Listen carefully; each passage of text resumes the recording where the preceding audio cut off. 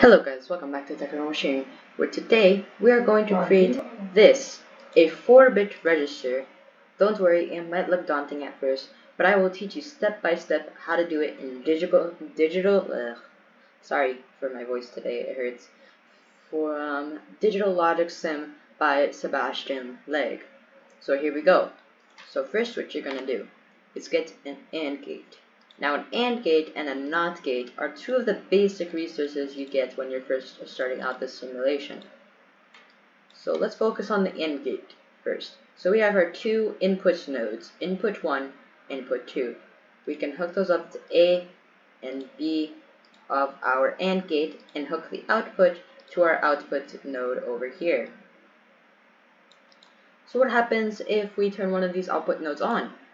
Nothing. It is called an AND gate. Two outputs need to be on for it to have an output. And as you can see, this holds up to the truth. So if I delete this AND gate, hook up an AND gate over here, hook up these two AND gates over here, and a NOT gate, it basically just inverts the signal. If one of these AND gates is on, if one of these is on, nothing happens. If both of them is on, it supplies power to the NOT gate, meaning if it's powered on, it's not going to give an output to its output node. So this is what we call a NAND gate. So a NAND gate. So now that we have a NAND gate, it seems pretty useful. So what we can do is we can hook up these two inputs to the NAND gate, and it will do the same thing. If one of them is off, one of the input nodes are off, it's going to produce an output node. If both of them are off, it's still producing output. Both of them have to be on for it to stop producing an output. But what would happen if we were to reverse this using two NOT gates? So let's get our two NOT gates over here and hook them up to our input nodes and essentially hook them up to our NAND gate. If one of them is on, the NAND is going to be on. If both of them are on, the NAND is still going to be on. If both of them are off, it's going to be off on the output. But the NOTs are still going to be producing a current to our NAND gates. We have essentially created an OR gate. OR gates is also pretty useful. We can use them for selective things in our process. Remember, one of them is on, or both of them are on, either or are on, then we essentially have our OR gate. Table for that. Alright, let's take a moment to think about something that's pretty important to computers. This is a pretty important numbers. Circuitry in computer. In the decimal system that we know and love, we have a decimal system. The decimal system goes from 1, 2, 3, 4, 5. What computers use is called binary.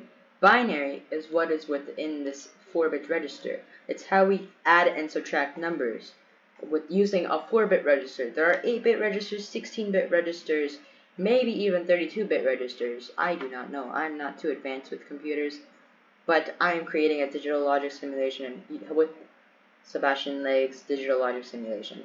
So it's pretty advanced stuff.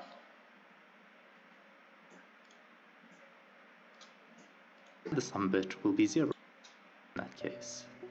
So if we have, okay, so now that we have our NAND chip and an OR chip, what we can do is we can hook up input 1 to the top of our OR chip.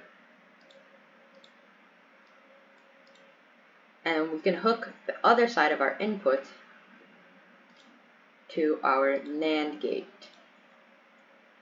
And then we do the same thing, it's the same principles for the other one. Now what we can then use essentially an AND created gate to check if is an XOR gate. But we have to do one more thing before it turns into an XOR.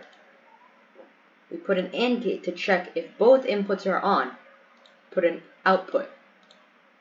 So right now it's not going to output anything as per the fact that the outputs are not on. So if we hit one on, it puts an output. If both are on, it does not put an output due to the fact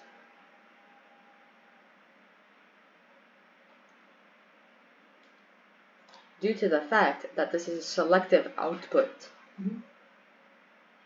Due to the fact that this is a selective output, this is an XOR gate.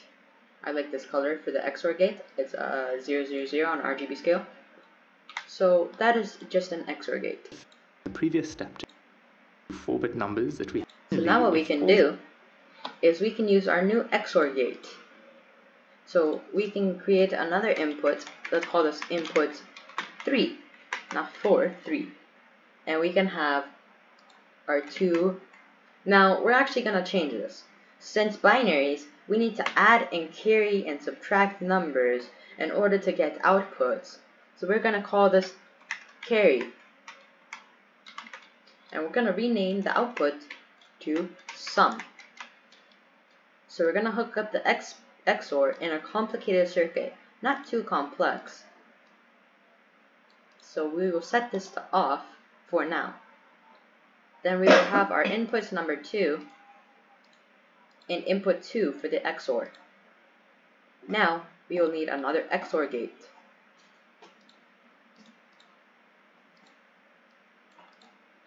We will then get an AND gate to check if both the input up here, inputs number 1 and inputs number 3 are on. This will be shown in the circuitry a little bit later. We will hook it up to our XOR gate as input number 2 for input number 3. Then we will hook up this one, the input number 3, to the input B of our AND gate. What we'll now do is hook up the output of our XOR gate to the input 1 of our XOR gate. That has already been done before. So now we will hook up the output of this XOR gate coming in from input 1 to input A of our AND gate. We will now bring out another AND gate. This AND gate will be hooked up to input 1 of our inputs. We will hook up input 1 to B of our AND gate. What we have right now is not a full circuit, but will eventually be complete. Once it is complete, I will demonstrate how this works. So now, what we need to do is add an OR gate. Now we need to hook up input number 2 to input A of our AND gate.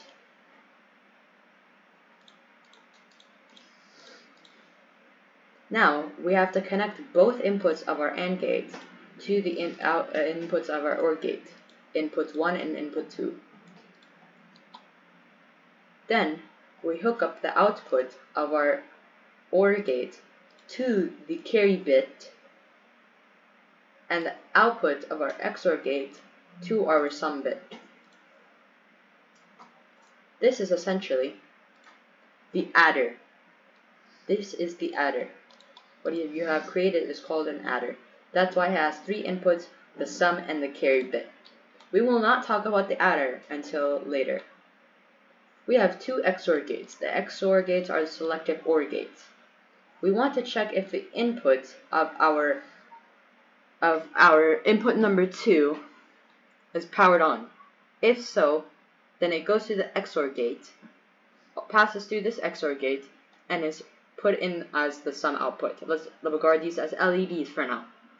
So this is our LED, it's lit up, and it's passed to our AND gates. Now as you can see, our AND gates over here are not lighting up. That's due to the fact that they need 2 inputs to light up. So say we power this one on.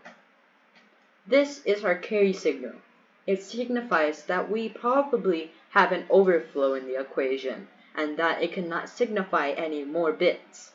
So that is an issue. Now if we do this, this is a total overflow. So we will turn off input number 3, and as you can see, our carry bit is lit up from this AND gate.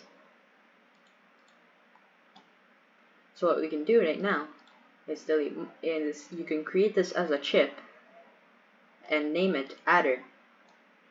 So I will delete all of this for now. And the sum, 3 inputs when it was lit, then the is sum 1. should be 1 and the carry should be 1. And it looks like it's all working, so I'll give it a name. This is our adder. And then what I'd like to do is take this adder we've made and use it to construct. So this is our adder. Don't worry, we'll get to the 4-bit register very soon. So right now, we need to create way more inputs. So I'm just going to move input number 1, 2, 3 and create input 4. Move it down a little bit. Input 5. Input 6. Input 7. Input 8. And we have our carry signal. The carry signal signifies, do we need to carry a number? So this is how you make a 16-bit register, or actually, correction, a 4-bit register which can display 15 values in decimal from binary. So as you could see, if we hit this number, this would be 1. This would signify 1. This would signify 1 of this stage. So 1 plus 1 is what we want to add as our output over here. So we would actually need is our output number 3, output number 4, and our carry to signify two things. If we're carrying a number, or if we are having a total overflow, meaning we can't store all the values. So you have our sum, carry, but we want to rename these as output 1 and output 2. We have our output 1 and our output 2. Output 1, 2, 3, and 4. So what we can do now is we've constructed the basis of a 4-bit adder. So we get our 1 adder, 2 adders, 3 adders, 4 adders. This qualifies us as 4 bits. What we do now is take our carry signal into input number 3, and we take the carry signal of every adder and hook them up into input number 3 in a chain. So basically, if our carry signal is on, it turns on the carry signal for every single adder. But as you can see, it won't do that right now. So we want to construct a 4-bit adder capable of taking these two 4-bit numbers that we have as our so the 4-bit adder, when it's fully wired, will be capable of taking all the 4-bit numbers. These are 4 bits over here. All are 4-bit numbers, and calculating the 4-bit sum as the output over here. Our inputs, and goes into the carry input of the next one, and so on down the chain. So basically, now what we need to do is take our sum and wire it into our outputs. So the sum of the topmost adder will go into output number 1, and so on and so forth.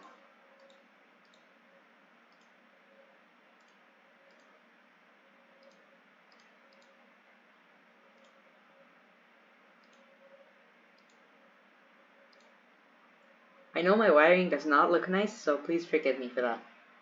After that, we'll finally need to connect up the 2-bit inputs.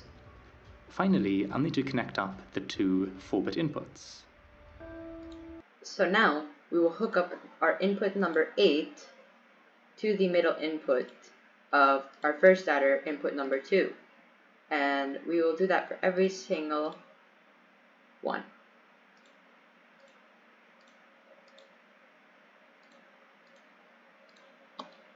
Now, we will hook up Correct? the bottommost input number 4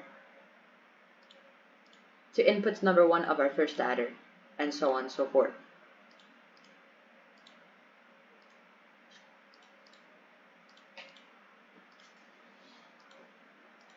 So now what we have is our 4-bit register. Amazing, right? Yes, I know. We got all this way. So how does this work, you might be asking yourself. Well, as you can see, if we hit 1, this is 1, our output is 1. Perfect, right? Yeah, we know. This is 2, this is 3, this is 4, so on and so forth. This is 1, this is 2, this is 3, this is 4. This signifies our 8 digits over here. So say we wanted to add 1 plus 1. So this is 1 over here. So this is 1 and then 1. It gives us 2 on the output number 2. Or output number 3 correction. Output number 3. But say we wanted to add 5. This signifies 5 plus 1. 5 plus 1 would give us 6. As this is 6, and in binary, translated to decimal. Pretty cool, right? So now we can create a chip, and this chip is our 4-bit register. Yes, it's a pretty chunky beast. So what we can do is hook up all our inputs. Hold on, guys, I got food. As we can hook up all of our inputs. Inputs number 8, inputs number 7, and so on, so forth.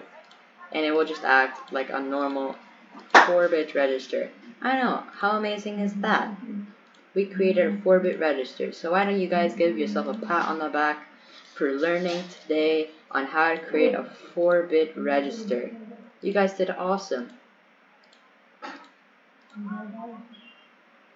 So if we just hook up all these outputs, it should still be the same. This is 1, this is 5, and this has been technical machinery. No, this is actually 6. But this has been technical machinery. I hope you guys liked the video, and have a nice day. You guys learned how to make a 4-bit register in this video. If you want to know more, check out Sebastian's Lague. His video will be in the description below, and itch.io link to his simulation will be in the link below. Check him out, he's a great guy. He's doing a series on how computers remember and how computers work. So I hope you guys like, enjoyed, subscribe, and I'll see you guys in the next video. Goodbye.